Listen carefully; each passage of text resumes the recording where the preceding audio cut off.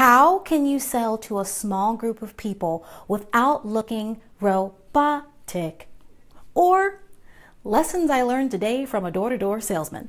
Hey, if you haven't met me before, my name is Ella Glasgow and I am the Authority Creator. And I help women and men in business to step out of the shadows and into their spotlight so they can speak with confidence without letting their fear of the mic get the best of them. So today, I thought I would bring you today's quick tip live. So it might go a little bit longer than we usually do, but stick with me because this just happened.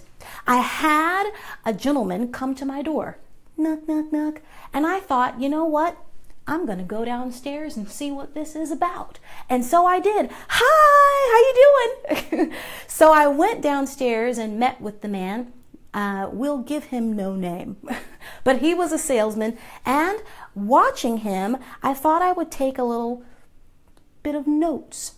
I don't normally judge people when I'm talking to them. I promise that I don't, but I was actually doing research today, and I was paying attention to how he was being at the door with me. Now, door-to-door sales, that's a hard thing to do. And when you're walking up on somebody for the first time, going up to their house, trying to sell them something, and you go in there like a robot, we're probably going to turn you off. So what are some typical signs of robot sales? You know that fake plastered smile?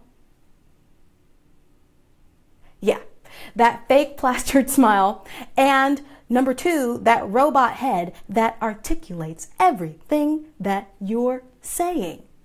And then that tone of voice. There may be a tone of voice particular to you, and I bet you have been told before that you've gone into a default. I'm not sure which one you're working with right now, but we all have a default that we fall to whenever we're doing something that's familiar or something that we are maybe have been going into a really long day about. We fall into our default. And it's not that it's a bad thing. Don't go to the default, because here's the thing. You've got to come out of default mode and get into genuine mode. And when I was with this guy, the cool thing is that there were moments, there were flashes that I saw his real self. They were short. It was a short moment, short bursts in time, but I saw it. I saw it. And if he had come to me with authenticity, I may have possibly talked to him longer. Now, I didn't need what it was that he was selling, but I was interested just to see what was going on, because I know that this is happening for you sometimes as well, that people are getting turned off by maybe you're being a little bit inauthentic and it's coming across as robotic. So how can you get over this?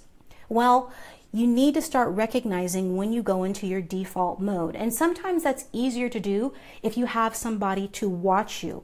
Hey, I happen to be somebody that works with people and helps them see those pieces that may not be working for them and help them to turn into that authentic self so that you can inspire the people that you are talking to take some action.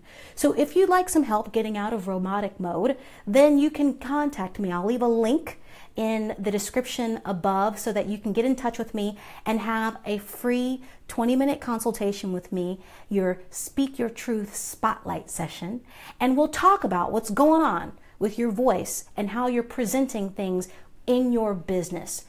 That's all I've got time for today. I wanted to make this quick. I hope that was helpful for you, and I'll see you next time. Stay real.